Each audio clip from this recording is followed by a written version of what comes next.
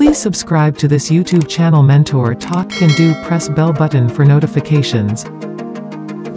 As reported in a section of media, more than 50,000 people have illegally crossed the Canada-US border to file refugee claims over the past 4 years, walking over ditches and on empty roads along the world's longest undefended border. Canada and the US entered into a bilateral pact to deal with this situation.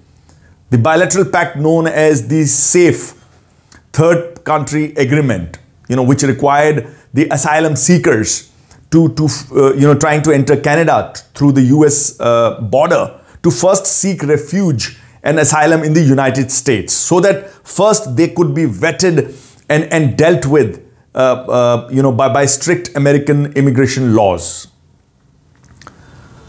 However, the bilateral pact has gone into a muddle recently when a Canadian federal court struck down this bilateral pact between the United States and Canada by declaring the same as invalid. The court has ruled that this prerequisite and the US immigration detention sort of violates the human rights of the asylum seekers. So that became the ground of declaring the STCA as an invalid pact. The refugees who were pushed back at the Canadian border contested the STCA on the ground that United States does not qualify as a safe country under the current establishment or under the current regime.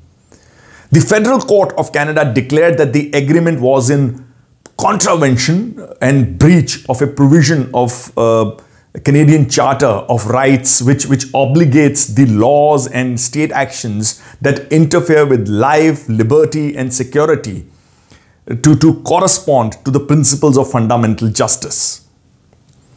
However, the court verdict stands suspended by the judge for 6 months to give Parliament, the Canadian Parliament, an opportunity to respond.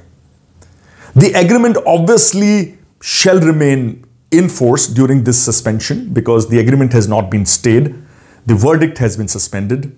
The federal court decisions can be appealed to the Federal Court of Appeal and to the Supreme Court. Let's see what happens next.